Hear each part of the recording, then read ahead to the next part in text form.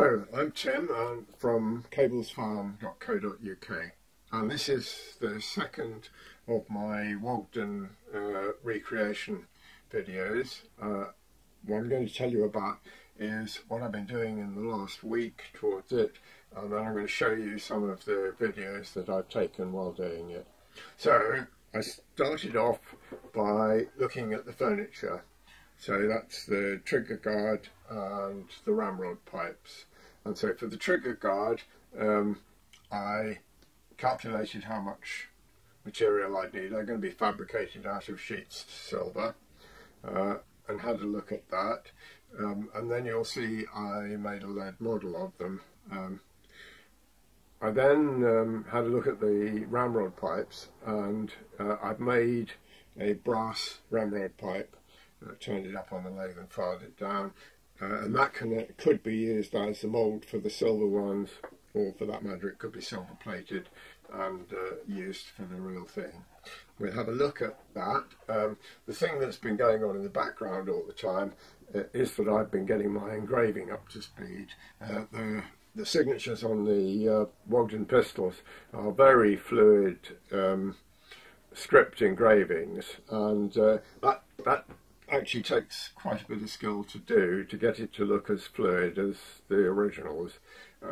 A lot of the early guns had pretty crude engraving on them. The letter spacing was rather bad, and they were a bit uneven. But Wogdon's pistols were pretty well, the signatures were pretty well done. So I'm having to do a bit of practice every day on getting those. So at the end of the video, that you're going to see, I'm going to show you the engraving of a script name. Okay, so thank you very much. We'll get on and have a look at some of that.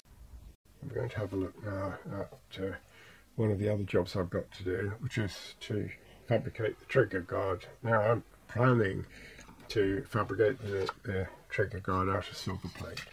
So I've taken, in addition to the profile picture I took, I've taken an underview from the book. So I'm going to use both of those to develop the shape of the trigger guard, and to do that I'm going to cut out a strip of card, and I'm going to look at the drawing and measure off from the drawing, following it round the shape of the trigger guard. So that bit will be the underneath, and that width will be that. So there's my first blank for the trigger guard. So I can actually draw that in reasonably well. There we are, just have a little teeny, I mean when we come to make this we'll leave a bit of spare, and then that'll have a nice curved end to it. And that end I think we'll just have a couple of corners off it, but I don't need to worry about that later. So that's the under part. Let's check that I got the length right. Yep, I think that length is reasonable. Now we got the guard bit. The guard, I'm making these probably in 3 separate bits. So I'll start the guard bit a bit further down, and that's got to go round. Difficult to do, but not impossible. Doesn't have to be exact, because when we come to make it, I just want to work out how much silver I'm going to have to buy. Okay, I can see that comes to about there. Okay, and what shape is that? Well, I shall need to go to the widest bit probably, and the widest bit, check that with my micrometer. Yeah, okay, so the widest bit's about 24 millimeters. So this is not any too wide, almost exactly there. So that strip will be, so this is the butt end, this is the guard. Now let's do the finial. So we'll cut that off there. So this is all scrap.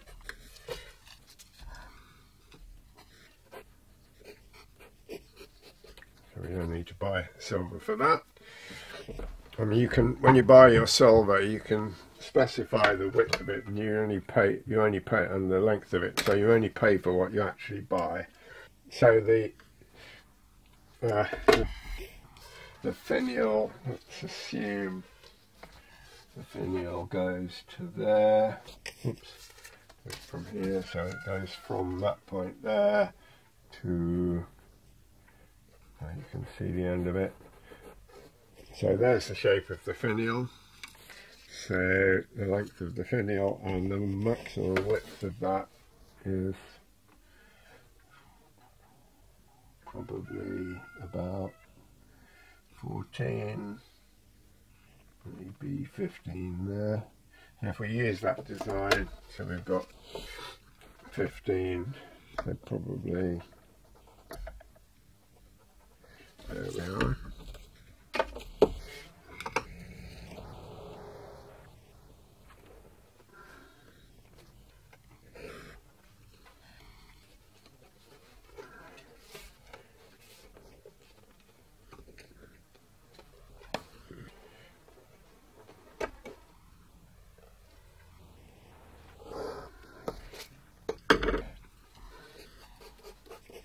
So that's the finial.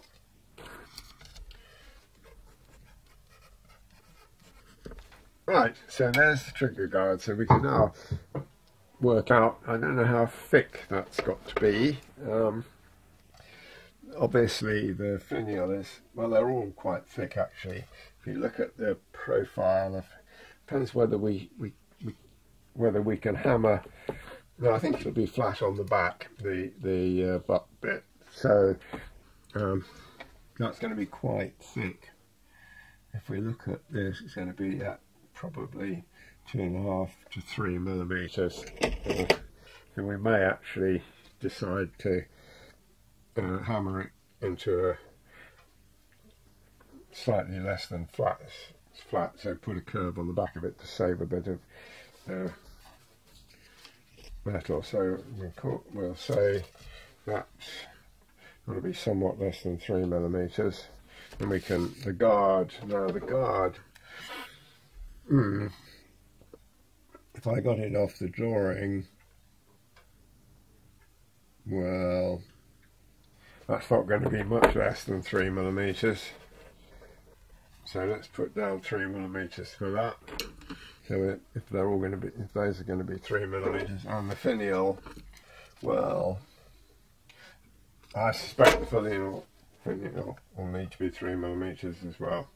So we got 3 millimeters. So this one, let's just, so I can now measure those up just so I know if I'm going to build 2 pistols. So let's have a look. I'm going to need, I'm planning the ramrod pipes. I'm planning to try and cast,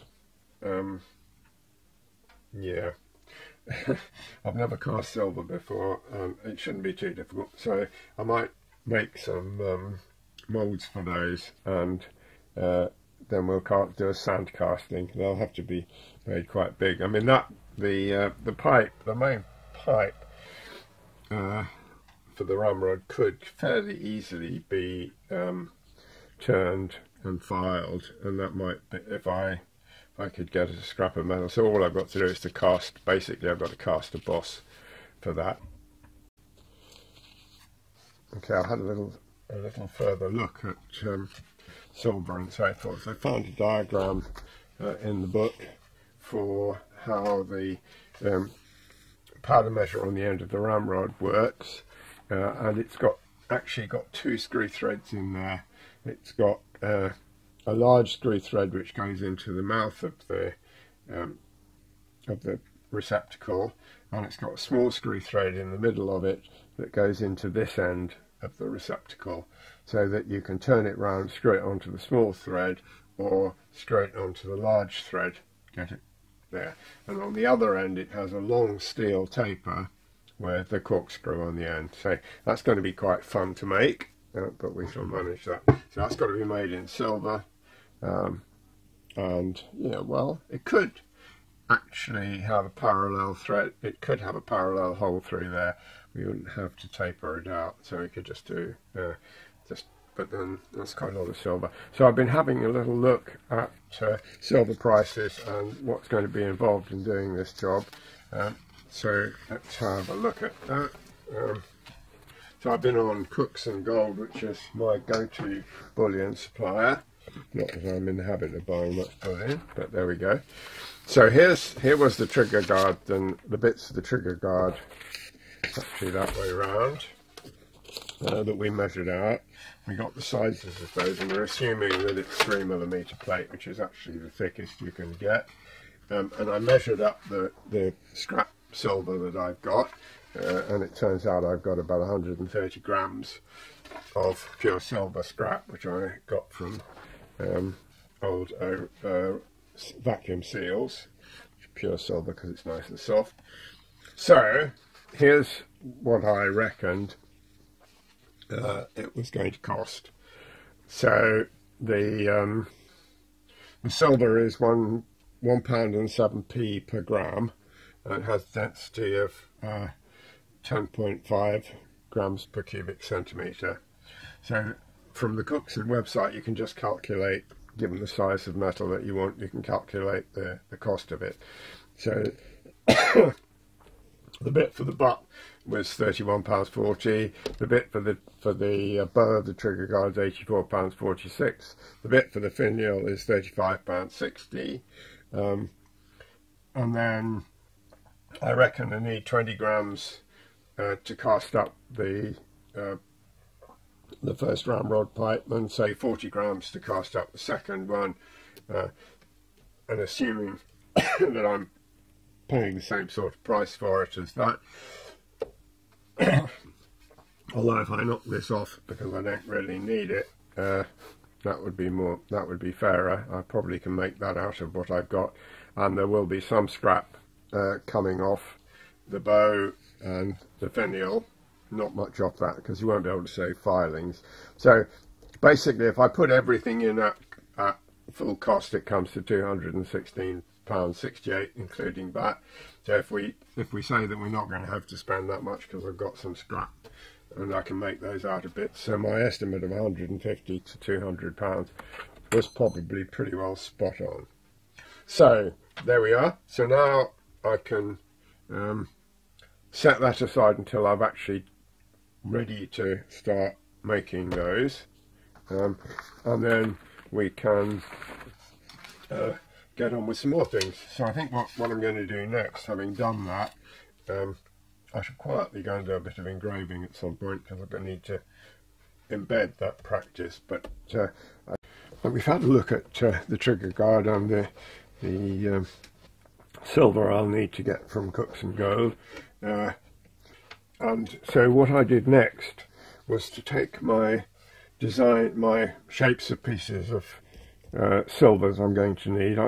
There are two sets of this, by the way, and I cut them out of lead and bent them up to make a trigger guard, and then glued them together with instant glue.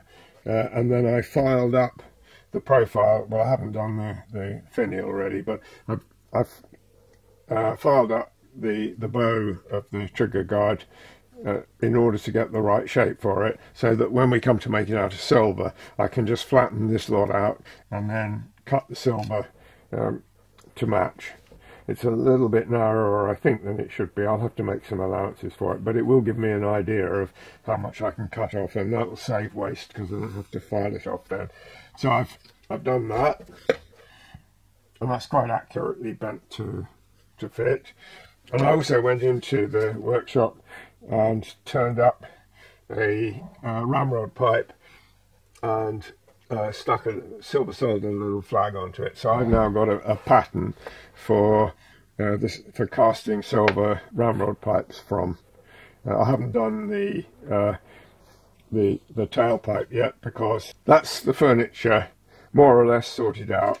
The other thing I've got to do while we're looking at what's got to be done is I've got to put a dovetail in the end of the barrel to take the foresight, and then under the barrel where the barrel bolts go through, I've got to put another dovetail to take the hoops that go on the barrel bolts. So there'll be one dovetail there, one dovetail there, and one dovetail up there.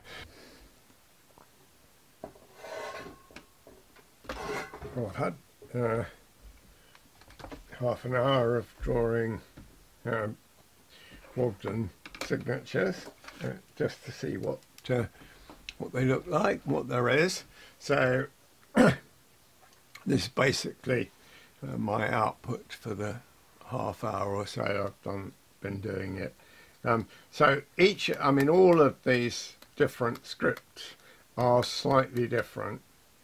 So they've got curls different ways, they've got different endings on the tails, and then some of his guns had a gold poinçon with his name on it, and some of them had his name in an oval in a swags. So that's what they're called.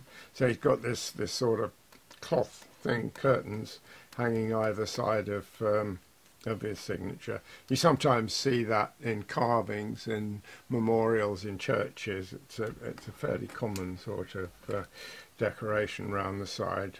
So that's one. I think there's probably a few more I've missed somewhere along the line, but that's the basic ones. So I'm reasonably happy with some of those. These two at the top here, I think I got the lowercase letters too low. I think they should have been stretched up a bit. So I've changed that in these ones, and I think they look better that I've got slightly taller letters in there. So now I'm going to engrave them, or some of them, see what happens.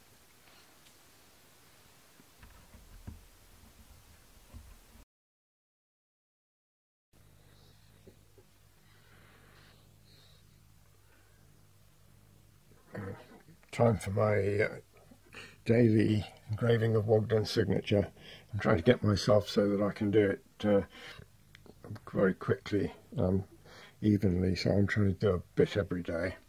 So here's today's Wogdon signature. This is scaled for the lock, so it's not quite as small as the one that goes on the barrel, but here we go. It's on mild steel, which has been ground down, and I'm using a cobalt rather, an M35 5% cobalt graver, 90 degrees, which I've just ground up or polished up on my half micron ceramic hone. So here we go. So we've got to put in, I'll just work down there, going letter by letter. I won't go over the stuff until I've finished everything. So here the downstrokes are heavy, but they're not all necessarily cut downwards. They're strokes that would be written downwards if it was being written script with a pen. So here we go. So an upstroke on the W, which is really a downstroke.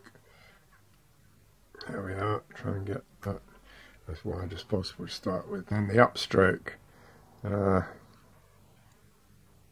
as it would be, is fine. And we've got another, what would be a downstroke.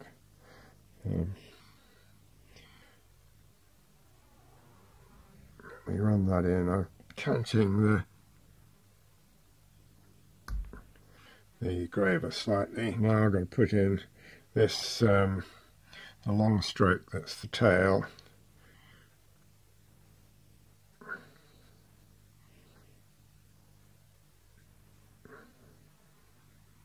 So I won't probably do the whole of it all around in one go. I might actually, it seems to be going alright.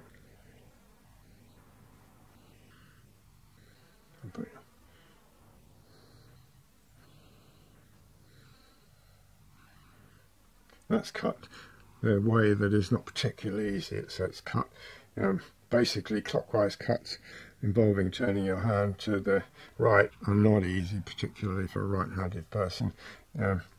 cuts the other way are easier because you can turn the vise into them. Actually, you can do the other way, but I find them much easier to cut there. So now we do the O, and we start off with the tool nearly vertical, cant it over as we go down the wide bit, and then level it up as we come to the bottom, and then do the same thing going up the other side, not canting it over quite so much. Meet up at the top, there we are, and put in the tail of that letter. There we are. So that letter's quite canted over. Right, so now we do the G. I think I've got the spacing a bit weird here. Right, so we'll come down here, cant it over, straighten up at the bottom, go around here and join onto the vertical. Now we'll put in the vertical, the main, what would be the downstroke. So we'll start off on the tail here and go up here and terminate. Being careful to push the termination out, not flick it up. So this, there are little joiners on these script letters. Usually Wogdon puts them there, so we'll put a little one in there. Right, so now we've got to the D. We'll start here, up to the top, cant it over to get the downside right, straighten up to get round the bottom, round the bottom, and up to join on to the D. And then we get this one in. This one we'll cut going downwards because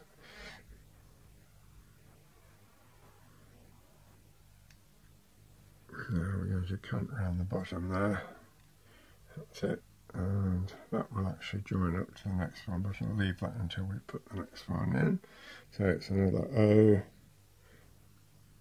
So we get canted over here, going down on the far side of the O. Level it up at the bottom, round the bottom, up the other side, canting it over, up to the top and join it on. Now we can put in our tail up from the D, and then we've got a little tail from the O, joins up with the top of the N.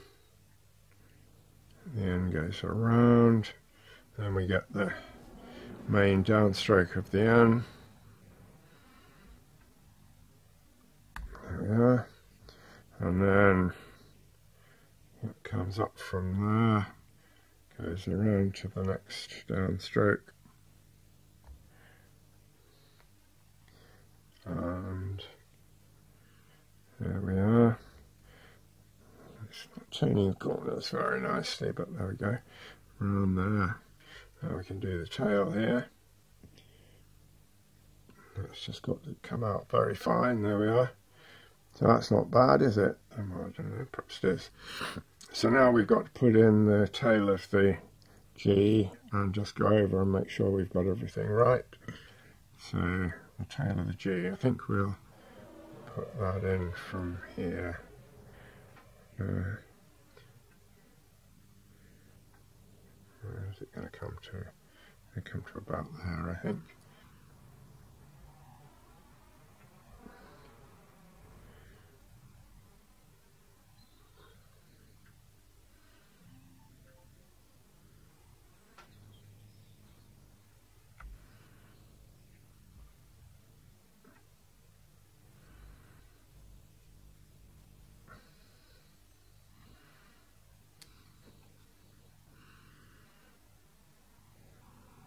It always amazes me that you can actually join these lines up and you hardly see where they're joined.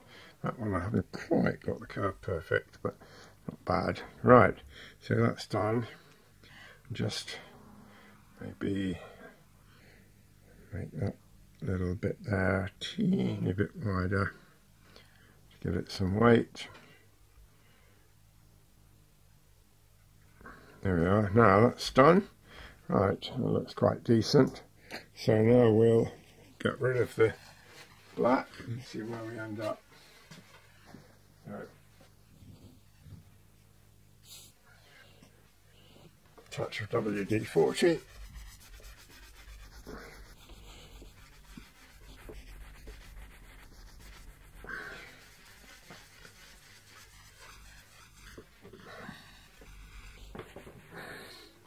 Dissolve that away, and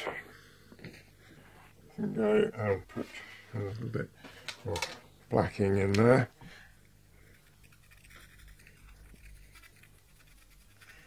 See where we've got to. Leave it to dry for a second or two.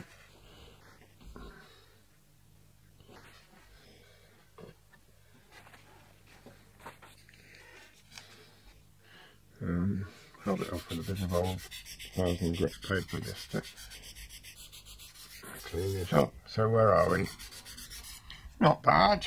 The spacing's not perfect, so we got to put in the tail for the D, which hasn't got put in somehow. And then we'll probably we could go over and thicken up some of the would-be downstrokes. Well, some of them, I quite like them being thin, but on the other hand, I think by the time you see that on the lock, they're not really going to be bold enough. So we'll go through that lot again, just thickening them up a little bit. So that's the W strokes. Right, just basically cant that over and fish that out a little bit further. There we are.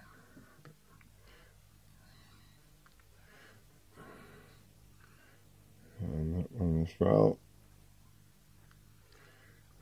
These strokes are not, the upstrokes are not, that's an upstroke and it's not usually as bold, but the engravers, when they're doing script, usually made them have some weight, sort of intermediate weight. So there's that one.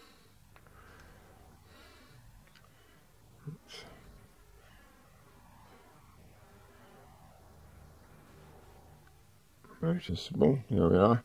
Now the tail of that needs to be thickened up. We'll tidy up this bottom edge here, come all the way around here, and then we'll wait to that one.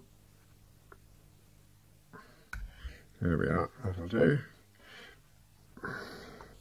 The D, give it a bit more weight. And the upright, we'll just give that a bit more weight as well.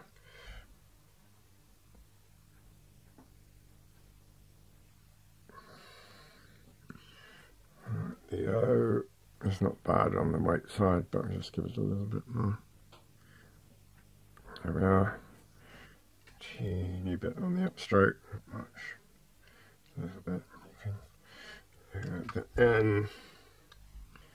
The N is missing a little bit of weight at the top there. It'll be easier to put that in from the bottom actually.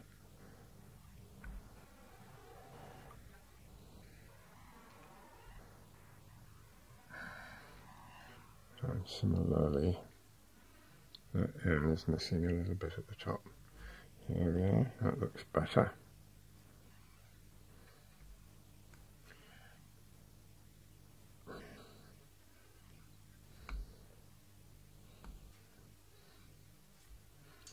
There we are. So there's our Wogdon, which is acceptable. Probably just about as good as the ones that were on the locks, maybe not.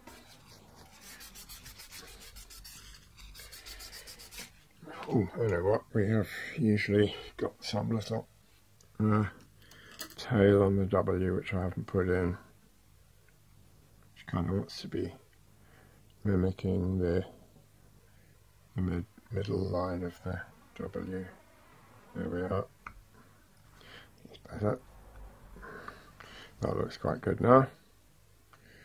So there's today's Wogdon